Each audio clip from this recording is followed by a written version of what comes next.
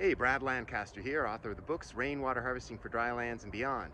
And I want to show you how big a difference just the color of the exterior walls of your house or other building can make in either heating you up even more or cooling you down in hot weather.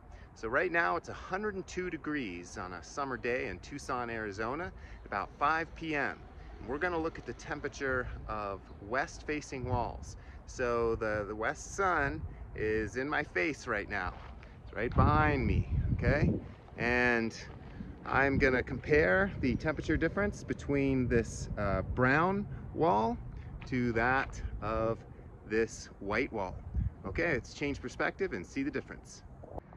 Okay, the temperature of the brown wall in full sun is 151 degrees. Yikes!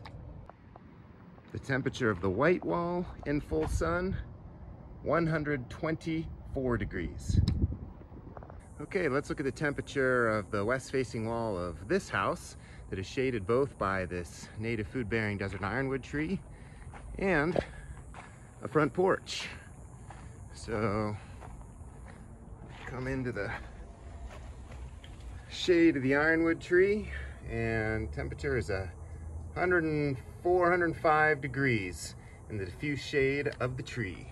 Then we get on to the under the porch roof here, and 104, 105 degrees as well. Shade is best.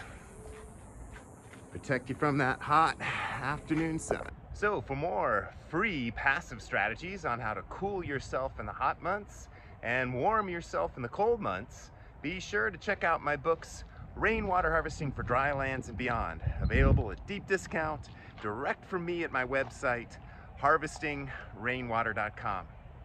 And thanks so much for watching. Oh, and also be sure to check out how you can do some passive cooling strategies on the neighborhood scale by freely irrigating neighborhood food-bearing shade trees, irrigated with just rainwater and street runoff, by checking out the website neighborhoodforesters.org. All right, thanks so much for watching.